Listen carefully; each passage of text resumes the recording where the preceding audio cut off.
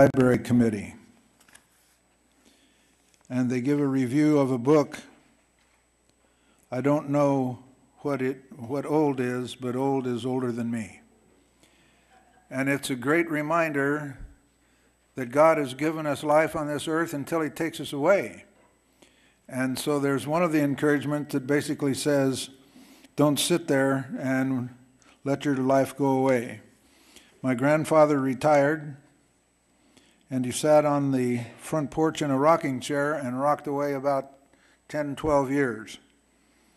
And I decided that I would not do that. And I hope that you will be the same, because we have a lot to do for Jesus Christ with whatever energy we have. Amen? Let's have a closing word of prayer. It doesn't get any better than that, I tell you that right now. And then I heard another amen.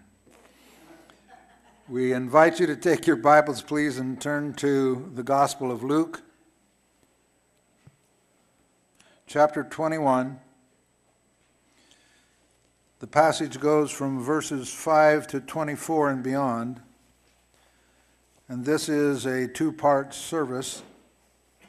And next Sunday will be the best part, presented by a piano. Then after that, we get back on to Luke 21, beginning with verse 5. And while some were talking about the temple, that it was adorned with beautiful stones and votive gifts, he said, as for these things which you are looking at, the days will come in which there will not be left one stone upon another which will not be torn down. They questioned him, saying, Teacher, when therefore will these things happen? And what will be the sign when these things are about to take place? And he said, see to it that you are not misled. For many will come in my name, saying, I am he. And the time is near. Do not go after them. When you hear of wars and disturbances, do not be terrified, for these things must take place first, but the end does not follow immediately. Then he continued by saying to them, nation will rise against nation, and kingdom against kingdom. And there will be great earthquakes, and in various places plagues and famines, and there will be terrors and great signs from heaven. But before all of these things, they will lay their hands on you and will persecute you, delivering you to the synagogues and prisons, bringing you before kings and governors for my name's sake. And it will lead to an opportunity for your testimony. So make up your minds not to prepare beforehand to defend yourselves. For I will give you utterance and wisdom, which none of your opponents will be able to resist or refute. But you will be betrayed by parents and brothers and relatives and friends, and they will put some of you to death. And you will be hated by all because of my name. Yet not a hair of your head will perish. By your endurance, you will gain your lives. Now that sounds like an upbeat reading, does it not? It just makes you want to get up and start dancing in the aisles. If only. At any rate, what we were going to say was, there is a statement of history. What we see here is that there is an interest in history. And what we want to do is kind of explore that idea. For the disciples, along with ourselves, needed to learn that not only is it important to know the course of history, but our response to it is just as important. They had an idea of what was going to happen. They had an idea of the course of history.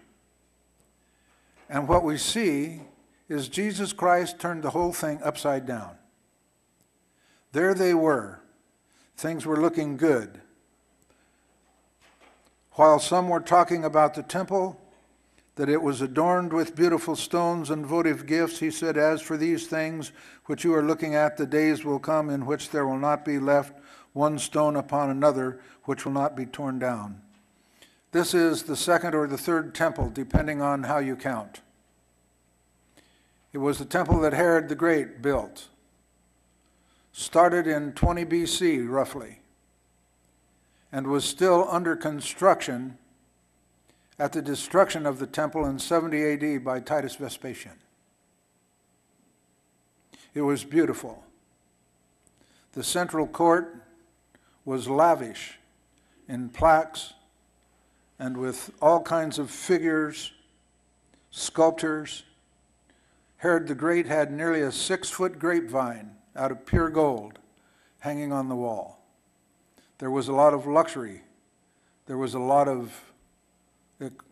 tremendous amount of rich material. And the disciples were having a good time. Things were on a roll. They had the great entrance into Jerusalem, the triumphal entry of our Lord. Our Lord had purged the temple of the money changers. There was a great following. They could see it, they could taste it, they could feel it. The promised kingdom was at hand. Just almost reach out and touch it. And all of that would center around Jerusalem, and it would center around the temple. And as they were looking at the beauty of the temple, worthy to receive the king that was longed for so many centuries, the one who they proclaimed as king dashed their hopes. Notice they made a request. The request followed the triumphant entry. The request followed the purging of the temple. The request is in response to the Lord's surprising prediction, and the prediction begins with the destruction of the temple. The temple will not be a part, not this temple, will not be a part of the ushering in of the kingdom. This temple will be thoroughly, totally, and utterly destroyed. Not one stone will remain on top of another. And what we noticed that what was said at around 30 to 33 AD was thoroughly accomplished in 70 AD. Far enough away that Jesus Christ couldn't look at the circumstances and come up with a logical guess. Close enough to validate his ministry as prophet. Far enough away to validate his ministry as prophet. How many believers were still alive at the time of the destruction of the temple remains to be seen, but we know that the Apostle John was still alive, and he lived to see that fulfillment. But Jesus has the authenticity of the prophet. Remember what the standards were. The standards set down by the law of Moses was if a man would come to you as a prophet and would make a prediction, and that prediction would fail, that prophet would be stoned. If a prophet would come and would call the people away from the law, the book of Moses, that prophet would be stoned. If you're going to be a prophet in Israel, you better be right 100% of the time. If you're going to be a prophet in Israel, not only had you better be right 100% of the time, but you better know the good book. And Jesus knew both of those quite well. He knew the implications, and it was no problem to him. And so we want to take a look at the request. They questioned him, saying, "Teacher, when therefore will these things happen? And what will be the sign when these things are about to take place?" Notice what is taking place in their thinking. When and what? Since we had our calendar in place, since we had our timetable in place, since we had our schedule in place, and now you have nullified them, when will these things happen? And what will be the introductory sign? Lord, give us a heads up. We thought we had a heads up, and now we don't. So let us know when this is going to happen. But just when is not enough. We need to know what the sign will be so that we can put the two together and say, this is it, the time is now. And this was the question, what will be the introductory sign? Let us know, we need to fill it in. What is the sign that introduces these events? Notice the same question as recorded by Matthew. As he was sitting on the Mount of Olives, the disciples came to him privately, saying, "Tell us, when will these things happen, and what will be the sign of your coming and of the end of the age?" Something new is added. What and when? As recorded by Matthew, when will these things happen? We've already heard that. What will be the sign of your coming? But notice, even the end of the age. What will be the sign of your coming that brings in the close of this age and the beginning of the golden era?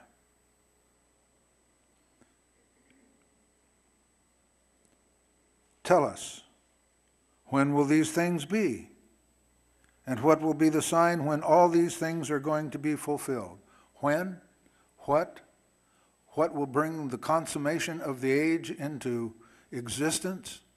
And notice here, and all of these prophecies will be fulfilled. This is what is at issue with them. Not much different than today, right? You can find some preachers on TV, they've got charts galore. And they've got charts that will tell you about this, that, and the other thing. They'll even tell you when the last canary will land. But there's going to be something that is important to Jesus Christ. He does not condemn them in any way for wanting to know the what of the situation and the when of the situation. But he's going to speak of a how. He's going to speak of how you should be responding to these things. And indeed, we need to know the facts of what and when, but we need to place ourselves in history. We need to place ourselves so that we can carry on our lives as the Lord wants us to do. The what, the when, Jesus is going to add that element. And I would submit to you that that element is the important thing. What is your response?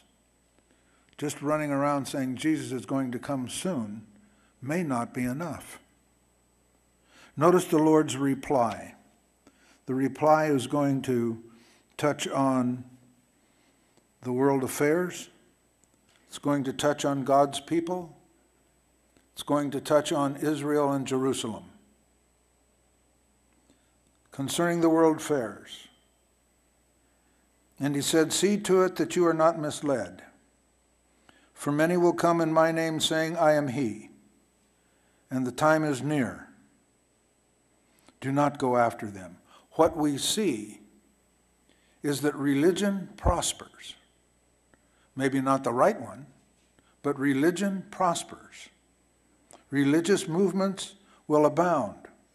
See to it that you are not misled. For many will come in my name, saying, I am he. And notice that the he is in italics, which tells us it's not in the Greek script.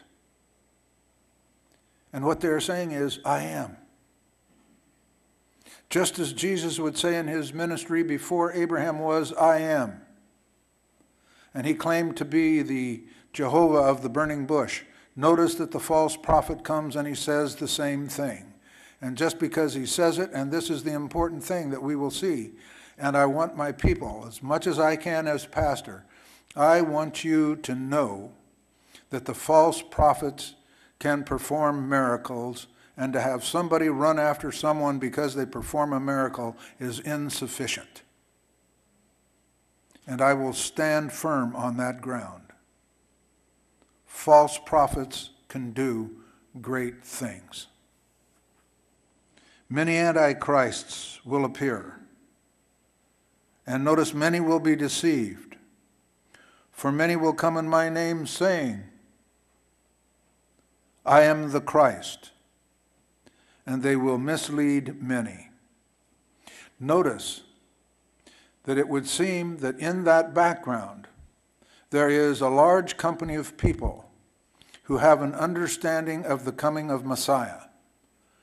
They have an understanding of the coming, and they seem to have some desire of the coming, but they don't have discernment. They don't have the discernment that ultimately comes from a new birth.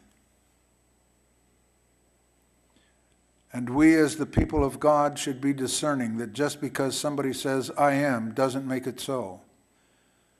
And just because they can do the miraculous, it by itself does not make it so. Remember Deuteronomy. The miracle must take place, but the prophet must also conform his message to the word. For false prophets, for false Christs and false prophets will come, and they will show signs and wonders in order to lead astray, notice, if possible, the elect. They're going to come, and they're going to show signs and wonders, and they're going to do it for the express purpose of leading people astray. They are good counterfeits. Sometimes you hear people say, well, Christianity can't be true because you've got the hypocrites and all of that. This is hypocrite par excellence. But this I suggest to you. The value of a counterfeit dollar bill is predicated upon the existence of a real dollar bill. The value of a counterfeit Christ is predicated upon the value of the real Christ. And this is what we need to keep in mind. And they are so good that if it were possible, the very elect themselves would be deceived. But in the midst of all of this religious turmoil, notice that the gospel must first be preached to all the nations. It's in our lifetime. I find it is interesting that in our lifetime, two things have come into existence that hasn't been into existence over all these centuries. First of all, the capability to eliminate all of civilization, all of humanity, has taken place in our lifetime. And second of all, in our lifetime we have seen a tremendous expansion of the gospel going around the world. That was not exactly true in our grandparents' era.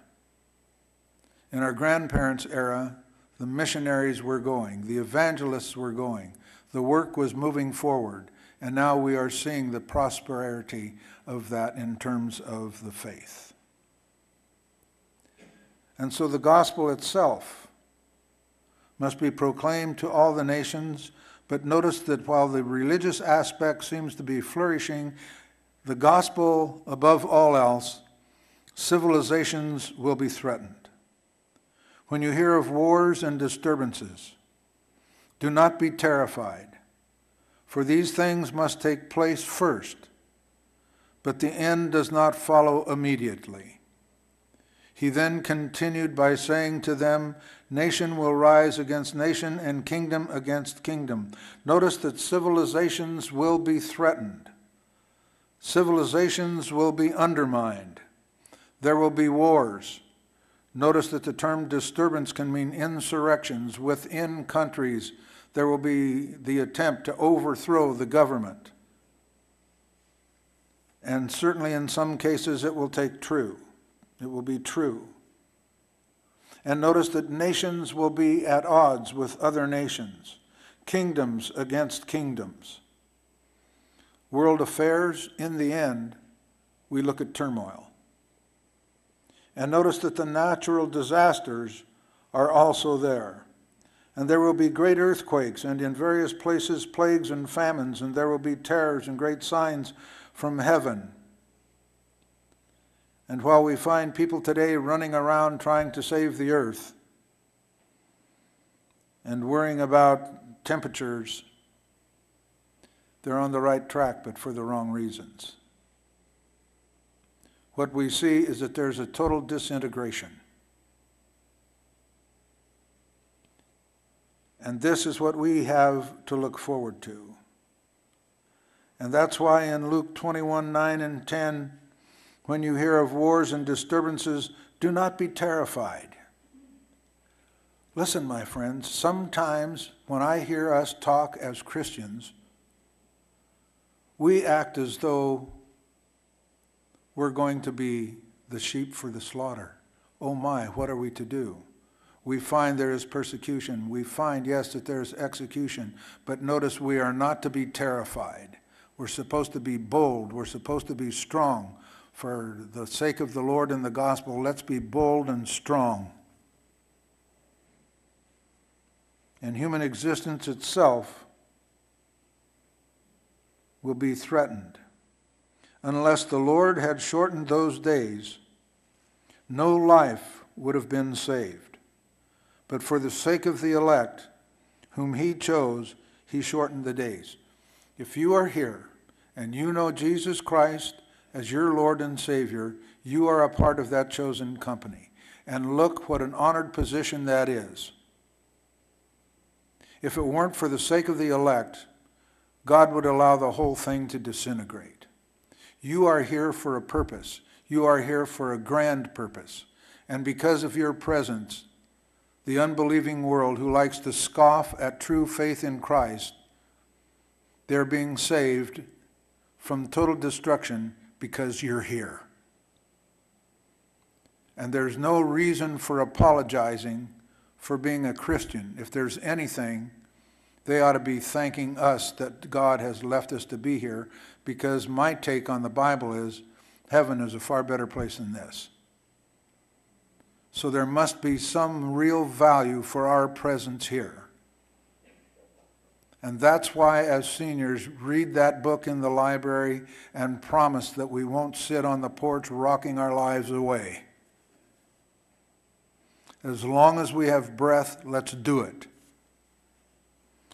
Because these people are really honored by our presence, whether they know it or not. This is a two-part message. I didn't get through the whole thing today, but I have one person who will tell me if I go a minute over, and I wouldn't want to single that person out in any way. But it does get a little long, so we'll close it off here. But what I would like to do is at least remember some of the things that Jesus Christ says in this passage. What will be the signs? And he said, the time is near. Do not go after them. Let's be sure that we are not misled. This is why we put the emphasis upon God's word here. The only way that we're not going to be misled is to know the word. We don't know the word just so we can make it through ourselves. We know the word so that we can be everything that God wants us to be.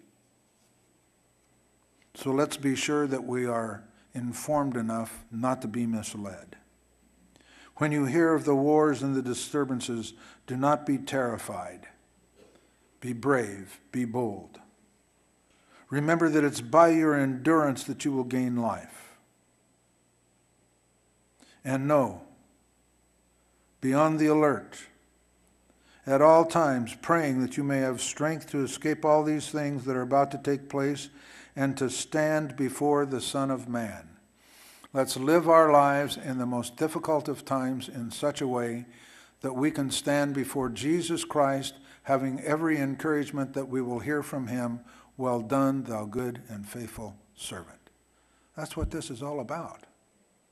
If heaven is such a great place, why aren't we there? Because we are on a mission.